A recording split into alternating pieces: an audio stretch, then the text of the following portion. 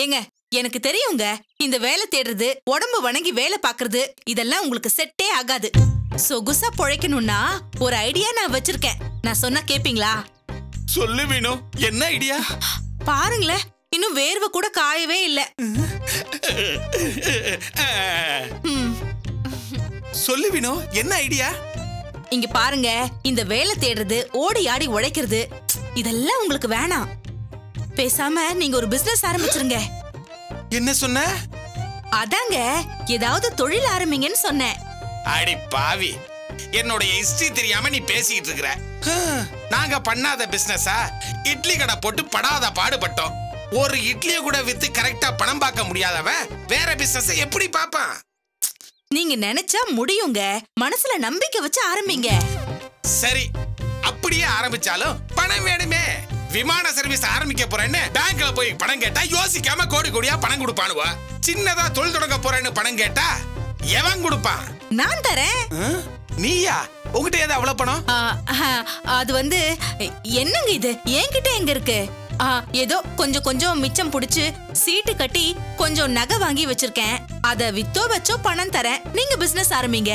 இத பாத்தியா? என்னங்க இந்த கைய வச்சா எதுவுமே விளங்காது வீணோ. இந்த கைராசிய நம்பி உன் நகையெல்லாம் வித்துறாத வீணோ. அத அப்படியே ஒளிச்சு வச்சுக்கோ. ஏதாவது ஆத்திர அவசரத்துக்கு உதவும் வீணோ. என்னங்க, நான் சொல்றத கேளுங்களேன். வீணோ, உன் அன்பு எனக்கு புரியுது வீணோ. அதுக்காக இருக்கிற நகையெல்லாம் விக்கிறது சரியில்லை. உன்னோட நகை உங்ககிட்டயே இருக்கட்டும், விட்டுரு. அக்கா, என்னக்கா நீ ஆஸ்பத்திரிக்கு தான் போயிட்டு வரியா? நான் வேலையில இருந்து வரேன். சம்பூர்ணா தான் ஹாஸ்பிட்டல்ல இருந்து வரா. வர வழியில பார்த்தேன், 2 பேரும் சேர்ந்து வரோம். தாரணி எப்படிக்கா இருக்கா? எப்ப டிஸ்சார்ஜ் பண்றாங்களா? டிஸ்சார்ஜ் பண்ணி வீட்டுக்கு கொண்டு போய் விட்டுட்டு தான் வரேன். தாயும் பிள்ளையும் நல்லா இருக்காங்க. ரொம்ப சந்தோஷம்.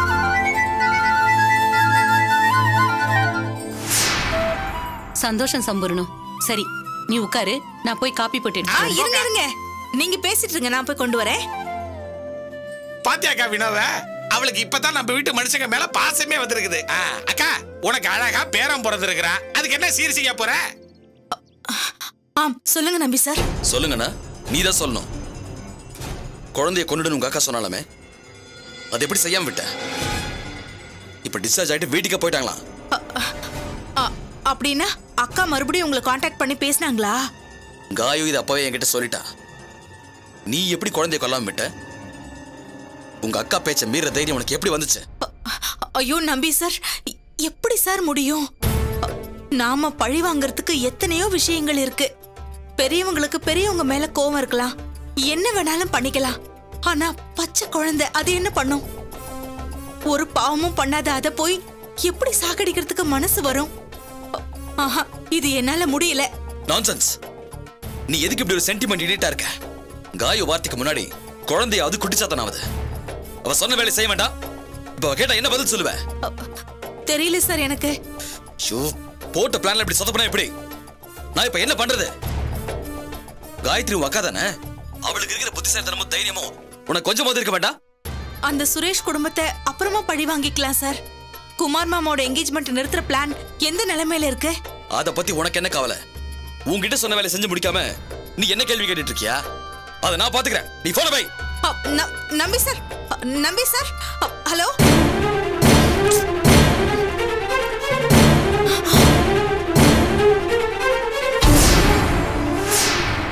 நம்பி கூடவா பேசிட்டு இருந்த? நம்பி கூட இன்னும் பேச்சுவார்த்தை வச்சிட்டு இருக்கியா? அவன் கூட பேசுறதெல்லாம் விட்டுட்டேன்னு நினைச்சிட்டு இருந்தேன். இல்லம்மா, அது வந்து அந்த ஆள் தான் எனக்கு போன் பண்ணாமா. உங்க அக்கா கூட மறுபடியும் நீ க்ளோஸ் ஆயிடு, அத பண்ணு இத பண்ணுன்னு பேசுறான். அதெல்லாம் முடியவே முடியாது, விட்டுருங்க நம்பி.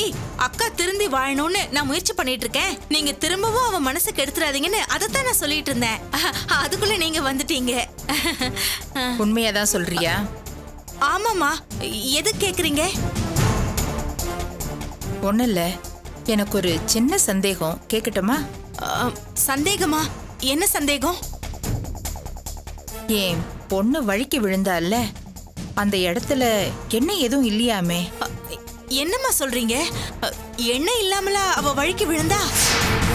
இல்லையே, அண்ணி தெளிவா சொன்னாங்களே. அங்க எண்ணெய் கொட்டினது வாஸ்தவம். அதை நான் நல்லா தொடச்சு கிளீன் பண்ணிட்டேன். ஆனாலும் மறுபடியும் அங்க என்ன எப்படி வந்துச்சுன்னு தெரியலன்னு தெளிவா சொல்றாங்களே. அப்படியா? அது எப்படி எனக்கு தெரியும்? அவங்க தொடச்சத நீ கூட இருந்து பார்த்ததா சொன்னாங்க. நீ தெரியாத மாதிரி பேசுறியேம்மா. ஆமா, நான் பார்த்தேன் தான். ஆனா அவங்க சரியா துடைக்காம விட்டுட்டாங்களோ என்னமோ. இல்ல, அவங்க சுத்தமா தொடச்சிருக்காங்க. குத்து விளக்க கொண்டு போய் வச்சிடுமான்னு உன்கிட்ட தான் கொடுத்ததா சொன்னாங்க. மறுபடியும் அங்க என்ன எப்படி வந்திருக்கும்? சுத்தமா தொடச்சிட்டு தான் அவங்க சொல்றாங்க. சரியா துடைக்காம கூட இருந்திருக்கலாம் இல்லையா? இல்ல, வேணுனே என் பொண்ணை கீழே விழ வைக்கணுங்கிறதுக்காக வேற யாராவது எண்ணெயை தரையில ஊத்தி இருப்பாங்களோன்னு அண்ணி சொல்றாங்க. நீங்க பேசுறத பார்த்தா என்ன சந்தேகப்படுறீங்களா? உங்க வீட்டுல தங்க வச்சுக்கிட்டதுக்கு இதுதான் நீங்க என் மேல வச்சிருக்கிற நம்பிக்கையா? உங்களை நம்பி இருந்தா என்ன வேணாலும் பேசுவீங்களா? விட்டா நானே போய் உங்க பொண்ணை கழுத்தை நெரிச்சு கொலை பண்ண பார்த்தேன்னு சொல்வீங்க போல இருக்கு. இல்லம்மா, நான் அப்படியெல்லாம் சொல்லல. நான் சொல்ல பேசாதீங்க. நீங்க என் மேல சந்தேகப்படுறீங்கன்னு எனக்கு நல்லா தெரிஞ்சு போச்சு. அதனாலதான் நான் யதார்த்தமா போன்ல பேசுறத கூட நீங்க சந்தேகமா கேள்வி கேக்குறீங்க. நீங்க என்னவோ சதிகாரி மாதிரி பாத்துட்டு இருக்கீங்க. ஏன் என்ன இப்படி சித்திரவதை பண்றீங்க? இப்படி சோறு போட்டு சந்தேகப்படுறதை விட விஷம் வச்சு என்ன மொத்தமா கொலை பண்ணிடலாம். என்னங்க தள்ளுங்க. என்னங்க என்னங்க என்ன வினா? இங்க பாருங்க, அந்த நம்பி இப்ப எனக்கு போன் பண்ணான். உங்க அக்கா பேச்ச கேளு, நான் சொல்றபடி எல்லாம் பண்ணுன்னு போன்ல என்கிட்ட பேசிட்டு இருந்தான். நான் முடியவே முடியாது, முடிஞ்ச அக்காவை திருத்த பாருன்னு சொல்லிக்கிட்டு இருந்தேன். நம்பி கூட இன்னும் பேச்சுவார்த்தை இருக்கான்னு என்ன சதிகாரி மாதிரி பேசுறாங்க. ஐயோ, அதெல்லாம் இல்லம்மா. அது மட்டுமா? அன்னைக்கு உங்க பொண்ணு தாரணி கீழே விழுந்ததுக்கு அந்த இடத்துல நான் தான் எண்ணெயை கொட்டி வச்சேன்னு என் மேல சந்தேகப்படுறாங்க. பொறுமையா விடா. அக்கா என்னக்கா இதெல்லாம்? நீதான் கொட்டினன்னு சொல்லலம்மா. நீதான் அங்க இருந்தியாமே. அண்ணி எண்ணெயை தொடச்சதுக்கு அப்புறம் எண்ணெய் எப்படி வந்துச்சுன்னு பேசிட்டு இருந்தேன். அதுக்குள்ள கோவப்பட்டுட்டு வந்துட்டாப்பா. பாத்தீங்களா எப்படி மாத்தி மாத்தி பேசுறாங்கன்னு? என் அக்கா கெட்டவதான், அதுக்காக என்னையும் கெட்டவளாவே பார்க்க ஆரம்பிச்சுட்டாங்க. நானே திருந்தி வாழணும்னு நினைச்சாலும் என்னை யாரும் திருந்தி வாழவே விட மாட்டேங்கிறாங்க. நான் என்ன பண்ணுவேன்? எல்லாம் என் தலை எழுத்து. இப்படி என் புருஷனுக்காக மத்தவங்க வீட்டுல வந்து உக்காந்துக்கிட்டு அவமானப்படணும், அசிங்கப்படணும்னு என் தலையில எழுதி இருக்கு. ஏங்கா என்னக்கா இதெல்லாம்? அவளே திருந்தி வந்திருக்கிறா. டேய், என்ன நடந்துச்சுன்னு அவகிட்டே நிதானமா கேளுடா. உடனே சம்பூர்ண கிட்ட நியாயம் கேட்காத. எனக்கு என்ன சொல்றதுனே தெரியல. நான் போய் அவளை சமாதானப்படுத்துறேன்.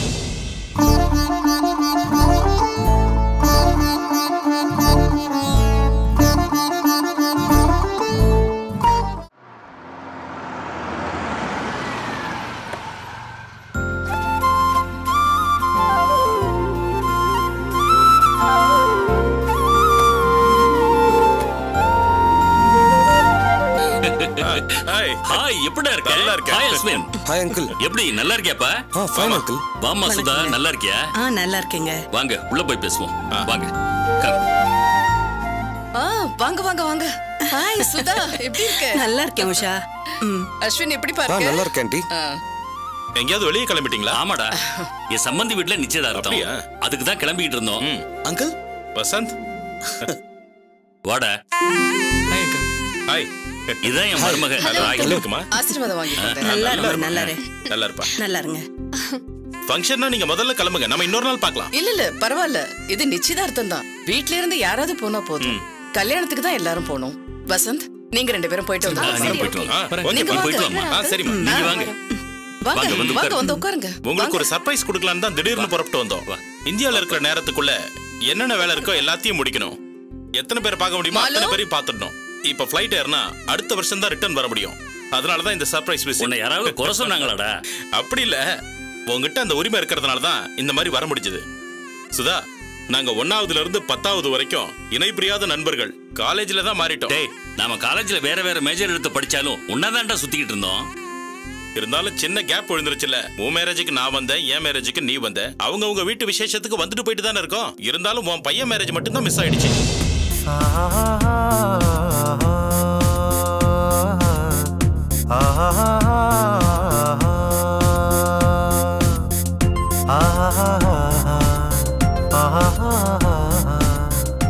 மாலு, எல்லாருக்கும் டீ போட்டு எடுத்துட்டு வா. சரிம்மா. மருமக டீ கூட போடுவாளா? டீ மட்டும் இல்ல, சமைக்கவே செய்வா. எல்லாமே கத்து கொடுத்துருக்கேன். நீ போம்மா.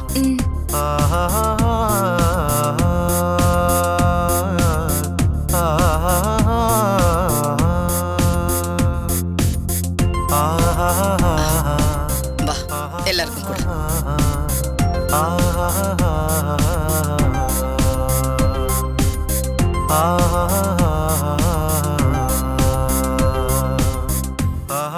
Tea super.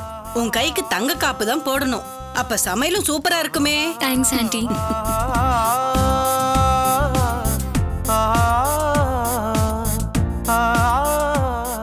இங்க பாருடா, நேரடியாவே விஷயத்துக்கு வரேன். என்னோட பையனுக்கு இந்தியால பொண்ணு பார்த்தோம். இது வரைக்கும் எதுவும் செட் ஆகல. ஒரு ஃபங்க்ஷனுக்கு போனோம். அப்ப என் பையன் மாலுவை பார்த்தான். அவனுக்கு ரொம்ப பிடிச்சு போச்சு. எங்களுக்கும் ரொம்ப பிடிச்சிருக்கு. எல்லாருக்கும் பிடிச்ச ஒரு பொண்ணு மருமகளா வாய்க்கிறது ரொம்ப அபூர்வம். உன் பொண்ணை என் பையனுக்கு கட்டி வச்சு மருமகளா ஆக்க நினைக்கிறோம். நீ என்ன சொல்ற?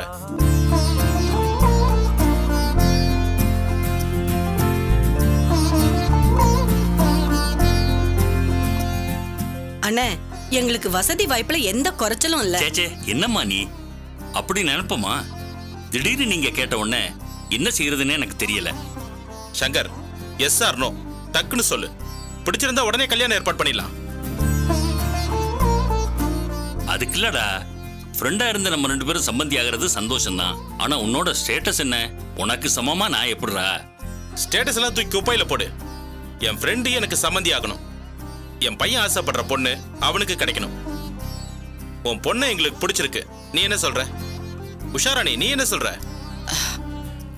நிஜமாவே ரொம்ப சர்ப்ரைஸா இருக்கு. ஆனா மாலு என்ன சொல்றான்னு தெரியலையே.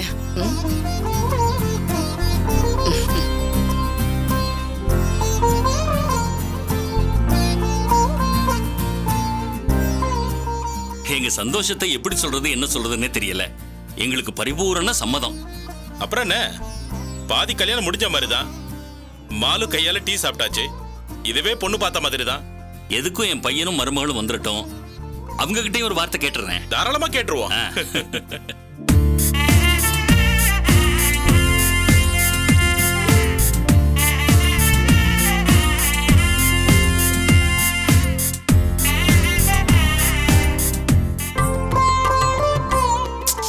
இந்த குமார் போனை சைலண்ட்லயே போட்டிருப்பானோ, எடுக்கவே மாட்டேங்கிறான்.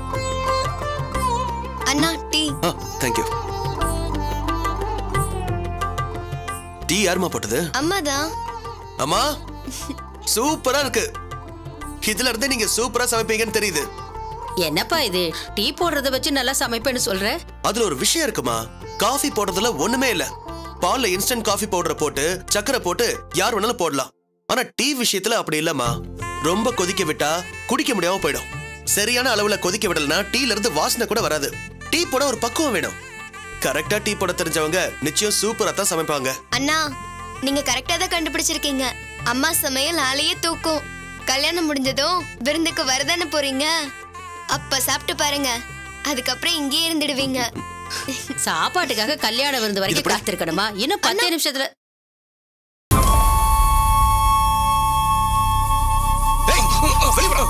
இல்ல சார், இல்ல சார், என்ன விட்டுருங்க சார். நான் போதையில இருந்தேன் சார். நீ காத்து ரெட் பண்ண ஆள்தானே? வண்டி அடிச்சு போயிட்டே இருக்க. எதுக்கு இங்க வந்த? சார், இல்ல சார், தெரியாம வந்துட்டேன் சார் வண்டியில. மரியாதையா சொல்லு. சார், விடுங்க சார். மன்னிப்பு கேக்குறேன் சார் வந்தேன். சார், விடுங்க சார். இல்ல சார். என்ன இந்த அடி அடிக்கிறான்? எவ்வளவு பேர் வந்தாலும் சமாளிப்பான் போல இருக்க. டேய், என்னையும் அடிச்சு பின்னி எடுத்துருக்கான்டா. வீடு பூந்து தூக்கிடலாமா? டேய், ஃபேமிலி எல்லாம் இருக்காங்கடா. எல்லாரும் வேடிக்கை பார்த்துட்டு இருக்காங்க. இப்ப வேண்டாம். இப்ப எதுக்காக இங்க வந்த? தம்பி விடுங்க தம்பி. எதுக்கு அடிக்கிறீங்க? அடிக்காதீங்க. அம்மா, உங்களுக்கு தெரியாதுமா, இவன் காயத்ரியோட ஆளு. இருங்க, இவர் ஆட்டோ டிரைவர். ரெகுலரா வர்றவர் கோபாலகிருஷ்ணன் சார். நான் அப்ப மப்புல இருந்தா சார். மேடம் வண்டின்னு எனக்கு தெரியாது சார். தெரியாம அடிச்சிட்டேன் சார். அதுக்கு மன்னிப்பு கேட்க தான் சார் வந்தேன். குடிச்சிட்டு அடிக்க எங்க வீட்டு போனதா கிடைச்சாங்களா? வேண்டாம் தம்பி, விட்டுடுங்க. வாங்க வாங்க போலாம். பிரகாஷ், நீங்க வாங்க பிரகாஷ். வாங்க தம்பி. மறுபடியும் உனக்கு பார்த்தா சும்மா விட மாட்டேன். நீங்க போங்க. ஏறா ஏறா. போ சீக்கிரம் போ.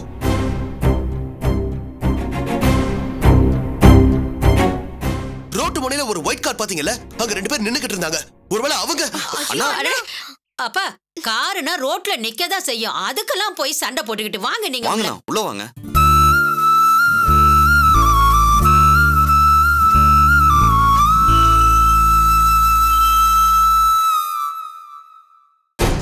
என்னடா என்னாச்சு? பொண்ணை தூக்கிட்டு வானா வெறுங்கையோட வந்து நிக்கிறீங்க. அதை ஏன் சார் கேக்குறீங்க? அந்த பிரகாஷ் இருக்கானே, அந்த வீட்டை டாபர்மேன் மாதிரி அங்கேயே உட்காந்து காவல் காத்துக்கிட்டு இருக்கான் சார். காவல் காக்கா? அவனுக்கு எப்படி நம்ம பிளான் தெரியும்? அது அவங்ககிட்ட தான் சார் கேட்கணும். நாங்களும் அங்க எங்கன்னு பல இடத்துல தேடணும். அந்த அகிலா எங்கேயும் சிக்கல. சரி, நேரா வீட்டுல போய் தூக்கிடலாம்னு அங்க போனோம். அங்க அந்த பிரகாஷ் இருக்கானே, ஆட்டோ டிரைவரை போட்டு அடி அடி அடிச்சிட்டு இருந்தான் சார். என்னன்னு பார்த்தா அவன் அந்த பொண்ணு மேல மோதிட்டானான் சார். உன்னை யாரை அனுப்பி வச்சாங்கன்னு அவனை போட்டு பின்னி எடுத்துட்டான் சார். அப்ப நிச்சயம் நம்ம பிளான் அவனுக்கு தெரிஞ்சிருக்கு. அதனாலதான் பயப்படுறான். பார்த்தா பயப்படுற மாதிரி தெரியலையே சார். அடி ஒவ்வொன்றும் இடி மாதிரி இருக்கு சார். எப்பவும் பயந்து வந்தா என் முதல்ல அடிப்பான். அதனாலதான் அந்த ஆட்டோ டிரைவர் அடிச்சிருக்கான்.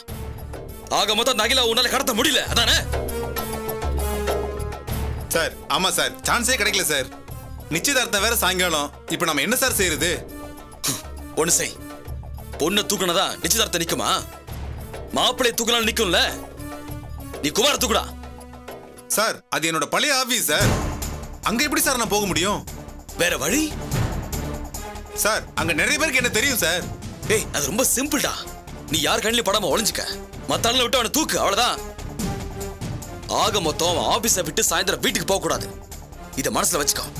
சரிங்க சார். அவன் வீட்டுக்கும் போக மாட்டான், நிச்சயதார்த்தமும் நடக்காது சார். டேய் வாங்கடா.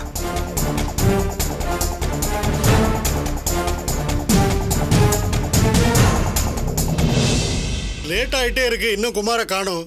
சத்யா ஒரு ஃபோன் பண்ணி பாருமா. ஃபோன் பண்ணி பார்த்துட்டேன் மாமா, கிளம்புறேன்னு சொன்னாரு. திரும்ப திரும்ப ஃபோன் பண்ணா அப்புறம் டென்ஷன் ஆயிட போறாரு. ஏய், இன்னைக்கு நிச்சயதார்த்தம் தெரிஞ்சோ ஆபீஸ் போணுமா? ஏன் தான் இப்படி பண்றாரோ தெரியல. பேசாம லீவ் போட்டுருக்கலாம்ல. லீவ் போடுன்னு சொன்னா எங்க கேக்குறான்? என்னவோ ஆபீஸ்ல ஆடிட்டீங்க, இவன் போய் தான் எல்லாம் பண்ணணுமா? அத்தை எங்க மாமா? அத்தை ரெடி ஆயிட்டு இருக்காமா, இப்ப வந்துருவா. அக்கா, எனக்கும் மாமா லேட் ஆக்கிடுவாருன்னு திக்கு திக்குன்னு இருக்கு. 5 தட்டு போதும்லக்கா? போதும் போதும். இந்த காலத்துல யாரு 21 தட்டெல்லாம் வைக்கிறாங்க? ஒரு தட்டு நிச்சயதார்த்த புடவைக்கு, இன்னொன்னு மாலைக்கு. கணக்கு 5 ஆயிடும், அவ்வளவுதான். சரி, ஓகே.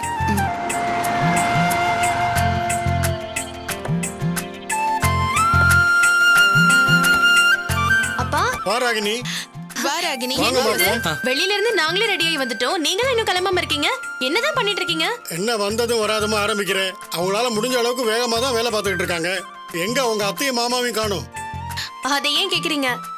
மாமாவோட ஃப்ரெண்டு சர்ப்ரைஸா ஃபாரின்ல இருந்து திடீர்னு வந்துட்டாங்க. க்ளோஸ் ஃப்ரெண்டுங்கிறதுனால அவங்களை விட்டுட்டு வர முடியல. அதான் அத்தையும் மாமாவும் வரல. சரி, உள்ள வாங்க. ஆமா, பிரகாஷ் அண்ணா எங்க? அவர் அகிலாக்கா வீட்ல இருக்காரு ராகினி. அகிலாக்கா மேல ஒரு ஆட்டோ அடிச்சு ஒரு சின்ன ஆக்சிடென்ட் ஆயிடுச்சு. ஐயோ, இதே போ ராகினி, கொஞ்ச நேரத்துக்கு முன்னாடி தான். பயப்படுற அளவுக்கு ஒண்ணும் இல்ல. ஆனா அது காயத்ரியோட வேலையா தான் இருக்கும்னு நாங்க சந்தேகப்படுறோம். அதான் பிரகாஷ் அங்க கூடவே இருக்காரு. ராஜமாமா, நீங்க இன்னும் அங்க போலியா? அவர் வர சொன்னார்ல. கிளம்பிட்டே இருக்கேன். ராகினி, ஒரு விஷயம் தெரியுமா? அந்த காயத்ரி ஜெயில போட்டும் அவ கொழுப்புன்னு அடங்கல. ஜெயில இருந்து அந்த நம்பிக்கு போன் போட்டு பல வேலையை பார்த்திருக்கா. அவ சொல்லித்தான் நம்பி நிச்சயத்தை நிறுத்தத்துக்கு எல்லா வேலையும் பார்த்திருக்கா. இந்த வீட்ல ஒரு தாசில்தார் இருந்து என்ன பிரயோஜனம்? ஜெயில இருக்கிற ஒரு பொம்பளையை சமாளிக்க முடியலையே. என்னம்மா வந்தது வராதமா சத்யா வம்புக்கு இருக்கிற? சத்யா சொல்லித்தான் காயத்ரி கிட்ட இருந்து போனை புடுங்கினாங்க, தெரியுமா உனக்கு? ஆமாமா, இதுவே நான் தாசில்தாரா இருந்திருந்தா இந்நேரம் அவங்களுக்கு தண்டனையே வாங்கி கொடுத்திருப்பேன். இவங்க கவர்மெண்ட் வேலைக்கு போய் என்ன பிரயோஜனம்? ஆமா, நீ கிழிச்சிருப்ப. சத்யா ஒத்த பொம்பளையா ஹைதராபாத் போய் போராடி அந்த சதீஷ் சங்கீதாவை மீட்டிட்டு வந்தால, அவளாதான் பிரகாஷ் இன்னைக்கு வேலையில இருக்கான். காயத்ரி இன்னைக்கு ஜெயிலுக்குள்ள இருக்கா. இதெல்லாம் நீ செஞ்சிருப்பிய? வாய்ப்பு இருக்கிறதுனால தான் ஒவ்வொருத்தங்களும் பெயர் எடுத்துக்கிறாங்க. ஆக்சுவலி இந்த இடத்துல மட்டும் நான் இருந்திருந்தேனா காயத்ரியை இவ்ளோ ஆட்டம் ஆட விட்டுருக்க மாட்டேன்.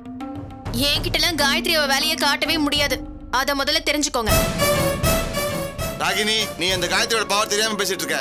அந்த சனியை கம்ப்ளீட்டா ஒளிஞ்சாதான் இந்த வீட்டுக்கே விடுதல. அவ எங்க இருந்தாலும் ஏதாவது ஒண்ணு பண்ணிக்கிட்டே இருப்பா. சத்யாவும் பிரகாஷ் இருக்கிறதுனால தான் அவளை சமாளிக்க முடியுது. இதுவே வேற யாராவது இருந்தா அவங்க அழிச்சு அடையாளமே பண்ணிருப்பா. எனக்கு என்னமோ இதெல்லாம் ஒண்ணும் பெரிய விஷயமா தெரியல. ராகினி, ஏன் இப்படியே பேசிக்கிட்டு இருக்க? சத்யாவை பார்த்தா உனக்கு எப்படி இருக்கு? இந்த பேச்சை இதோட விட மாட்டியா நீ? ராகினி, ஏன் விடப்படியா அவங்களை இப்படி விடுத்துட்டு இருக்க? உறவுக்குள்ள இப்படி கோமா பேசுறதும் வெறுக்கிறதும் நல்லாவா இருக்கு? நீங்க கொஞ்சம் சும்மா இருக்கீங்களா? உங்களுக்கு ஒண்ணும் தெரியாது. எதுக்கு இப்ப இந்த பேச்சு? இத பாருங்க, நீங்க கிளம்பி அகிலா வீட்டுக்கு போங்க. குமார் மாமா வந்தது நாங்க கூட்டிட்டு சரி, மிச்ச வேலை எல்லாம் நீங்க பாத்துப்பீங்களா? மாமா, நாங்க பாத்துக்கிறோம் மாமா. நீங்க கிளம்புங்க. குமார் மாமா வந்ததும் நாங்க எல்லாரும் அவரோட சரி வந்துறோம். சத்யா, வரேன். அப்பா, அப்புறம் குமார் ட்ரெஸ் எடுக்கலையாப்பா? டேய், குமாருக்கு ட்ரெஸ் எடுக்கிறது அவங்க வேலைடா. நேத்திக்கே வந்து மெஷர்மெண்ட் எல்லாம் வாங்கிட்டு போயிட்டாங்க. இன்னும் ட்ரெஸ் எடுத்துப்பாங்க. ஓ சரிப்பா, சாரி, நான் மறந்துட்டேன். வரதலக்கா, வரப்பா. வரப்பா, சரி, பாய். அண்ணி நான் ஏதாவது ஹெல்ப் பண்ணட்டுமா? ஒன்னும் வேண்டாம் ராகினி, எல்லாமே ரெடி பண்ணியாச்சு, நீ உட்காரு. வாசத்தியா, நம்ம ரெடி ஆயிடலாம். வாசத்தியா,